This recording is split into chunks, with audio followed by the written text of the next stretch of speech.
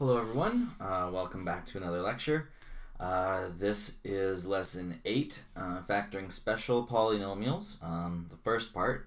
The second part will be the last lecture in this unit. So let's get down to it. There's going to be two different kind of cases that we're going to work on today. The third one will be in the next lecture. The first one is called a perfect square trinomial. So I am going to work backwards from what we're going to be doing to show you how this works. You can imagine if you have any binomial, a plus b, just imagine that those are numbers and the whole thing is squared. We are going to learn how to take a trinomial and convert it into this form very, very easily. But to do that, I'm going to work backwards first.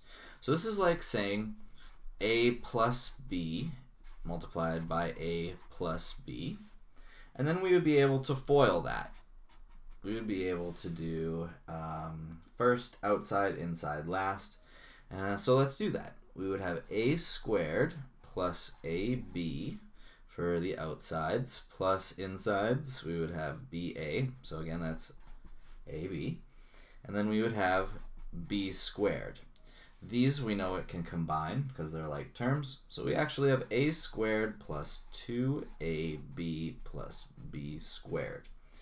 And we're very familiar with this one being just like a, that's the first term, it's like a squared. And we're very familiar with this one being the last terms, like b squared. But this, as you can see in the notes, and I'll also write it down here, double the product of the two terms that are in the binomial. So it is double the product of a and b. So that means if we have something that's in this form, where the middle term is double the product of a plus b, that means we can write it like this. We're going to use that knowledge, as it says in your notes there, to work backwards when factoring trinomials. So let's give it a go. Let's do this in this example. It wants us to factor 4x squared plus 12x plus 9.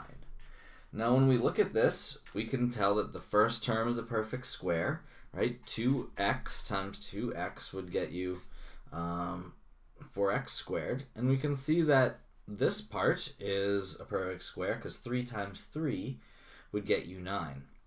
We can find out if this is a perfect square trinomial by doubling the product of these of 2x and 3, the what would multiply by itself to get these two terms all multiplied by 2. If that does equal 12x, that means that this is a perfect square trinomial. So 2x times 3 is 6, times 2 is 12, that is 12x. So that means that this is a perfect square trinomial. So we can take these two terms and write them in our brackets, just like we would have up here in our a plus b squared. It's going to be, the brackets are going to square everything in it. So we're going to have 2x plus 3 squared. And we can always check that. We can always check that to see if we're correct, to see if it gets us our original problem. So let's do that. This would be 2x plus 3 times 2x plus 3. We would have 2x times 2x is 4x squared, so that's good so far. 2x times 3 is 6x. 3 times 2x is plus 6x. And then 3 times 3 is 9. That 9 and the 4x squared are exactly what we'd expect because we took the square roots of those values. We're then going to combine like terms, 4x squared plus 12x plus 9, and they do match. So that means we have done the right thing. This is the answer that we would want to put our box around.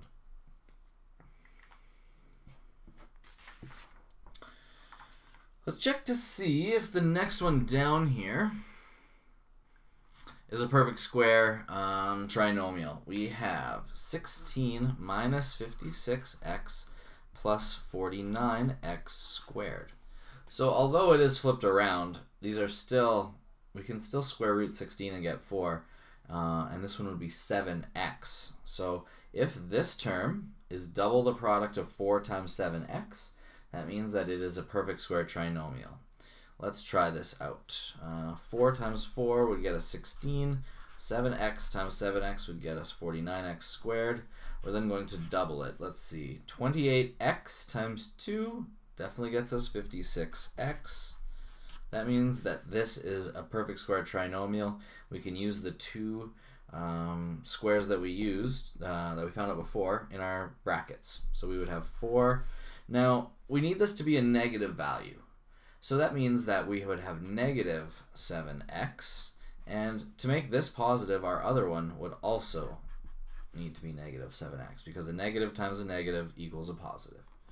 So you need to pay attention to which signs, but we could write this as 4 minus 7x squared, and that is what we would be wanting to write in our box as the correct answer. Let's go to the second type, which is a little bit trickier, but not too bad. Let's see, I'm going to use blue. Okay. So, this time we are factoring trinomials with two variables. So instead of there only being x, only being y, only being a, we're going to have x and y, or a and b, c and d in all of these. So let's give them a go. The first one it wants us to factor is x squared plus 5xy plus 6y squared. What we're going to do is, because we know that we need to get the x squared on the first term, and we need to get the y squared on the second term, we can start writing our brackets like this. I'm going to draw them a little bit bigger, because we need to fit more in them. There is x here and an x here, and there's going to be a y to make the last term y squared. But we need to find out what terms would multiply together to get 6, and then add together to get 5. If you remember, when it's just like factoring, when this number is 1, so before we got into our complex problems, we need to find out things that multiply to 6 and add to 5. To me, that would be 3 and 2. And then we're going to put addition signs in between. Let's check to see if this FOILed gets us our trinomial. So x times x is x squared. X times 3y is plus 3xy. 2y times x is plus 2xy. And then 2y times 3y is plus 6y squared. We can combine like terms. X squared plus 5xy plus 6y squared is the exact same as what we got before. That means that this is correct. And that's the answer that we want to put in the boxes. Let's do another problem, another simple one, where a is 1. So let's do c squared minus 5cd minus 14d squared. Again, greatest common factor is 1, and I see that I can make c squared and d squared by putting them on the ends of my two binomials. So I'd have c squared to make d, and d.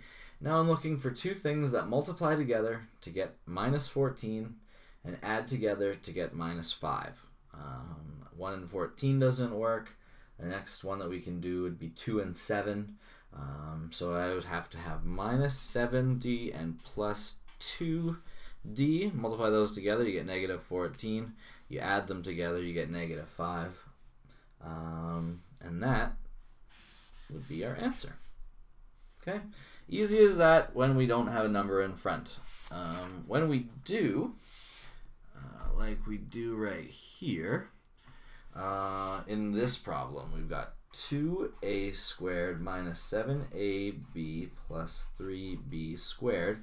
We can use both logical reasoning and decomposition just like we would before to figure this out. The only difference is that we're writing a b on the ends again, to make the b squared over here and to add the b into the middle. So we know to make 2a squared, we are going to have a times a, and then the only combination to make the 2 is 2 and 1, so I'm not going to put a 1 there. But 2a times a gets us 2a squared. We also know that we need to have b on the back and b in the back. And to make b squared, we know that we're going to have to, the 3, we're going to have some combination of 1 and 3. But what combination to make a minus 7a? We're not 100% sure. Let's start trying to figure it out. So because this is negative, I know I'm going to have negative numbers here. So to make positive 3, I could have negative 1 and negative 3, or I could have negative 3 and negative 1. I'm going to cross multiply, so multiply all these by 1. That doesn't do anything to them. Still minus 1, pardon me, and still minus 3. But we multiply these by 2 to get minus 6 and minus 2. So we're going to look at the red numbers to find out which combination gets us minus 7a.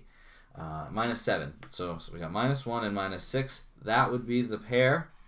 So that means we're going to have a negative 1 and a negative 3 here. 2a minus 1b, so I don't actually have to have the 1, multiplied by a minus 3b. Let's check. Let's FOIL it to check. 2a times a squared is 2a squared.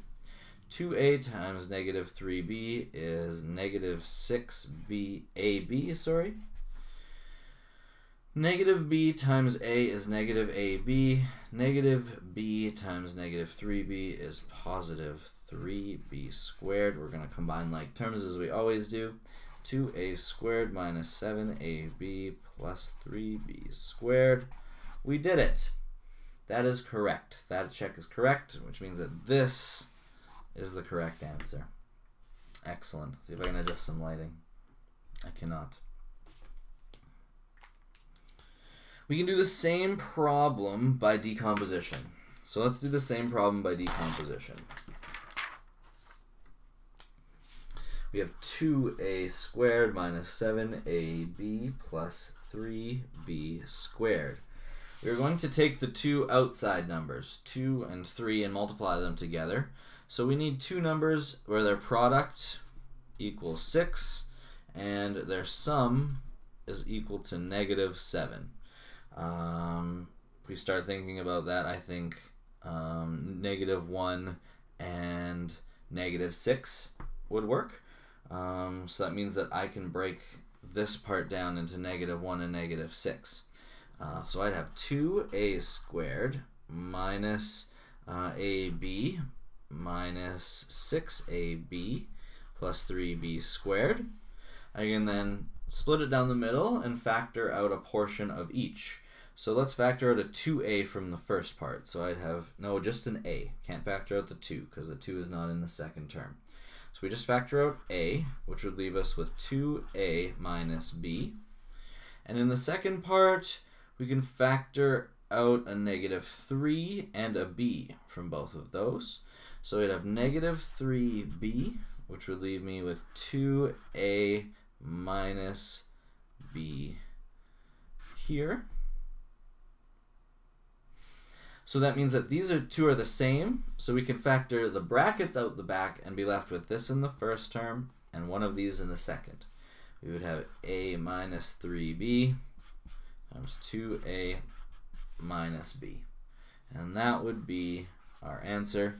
We check back. Is that the same as we got before? It is, just flipped around in the different order. So that is all good. Doesn't matter what method you use.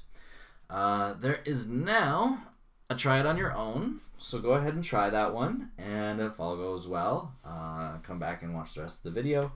And we'll go over it together.